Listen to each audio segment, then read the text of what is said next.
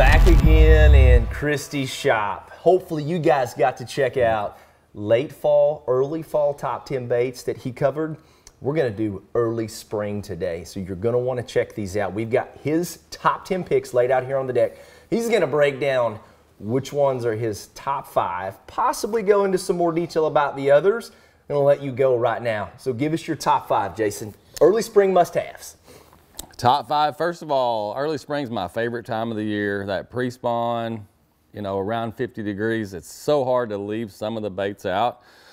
But top 5, you know, I got to start with 3/4 ounce covert with the pulse on the back.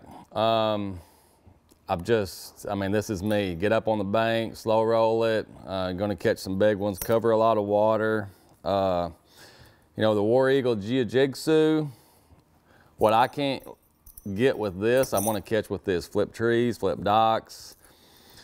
You'll never see me do a spring top 5 without this bait being in there. I don't care if I'm 70 years old. I've just, I mean, these fish this time of year, they get up there and stage on points and stuff, and being able to jerk it and that bait just hover over the top. You know, it catches big ones. You can catch a lot of them. And it's just, I mean, I have a lot of confidence. Color choice on that, is that your top color, blue chrome? Yeah, blue chrome, and then if the water's dirty or if it's cloudy, I'll go with the orange belly. And it's just a confidence deal, personal preference. Good tip, cloudy. Hope you guys caught that. Yeah. Orange or dark. Yeah, it's something that you'll, yeah, it's just, that's a cool bait. One of the baits in the top 10 that's kind of moved up really, really fast for me is the Speed In. This is ghost pepper. This is a bait that just from throwing it the last couple of years, I'm getting a lot of confidence in it. It catches big ones. I can cover a lot of water. It has that tide action. We have great colors in it. It just catches them. I mean, I know why, but it just catches. Right, it's one of those baits. So you got ghost pepper there in the Norman Speed In. So obviously we're focusing on crawl patterns in that crankbait. Yeah. When do you transfer to maybe a shad pattern?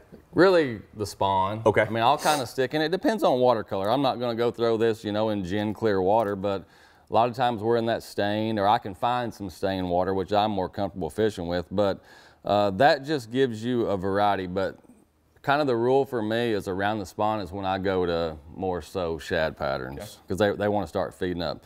You know, this bait in the top 5, just for one reason. You know, if I'm on a lake like Tin Killer, Table Rock, Lake of the Ozarks, something that's really clear, and these fish are still staged up out deeper, you know, I can slow roll this Yum Scottsboro out there 15, 20 foot on some of these ledges, and it'll catch them. You know, it does the same thing kind of as this, just in clearer water. Okay. You know what I mean? The staging, these are staging baits. Okay, what color is that you got there? That's the rainbow shad. Rainbow shad. Rainbow shad, Yum Scottsboro. Yeah. Okay. And what's cool about it is in the sun, you know, those little old flakes and stuff, they just bring out a shad. I mean, it looks like a shad. Nice. But, you know, picking 5 is so hard because my favorite, we left out some baits that are probably your primary bait. Some money makers. Some money makers. Yeah.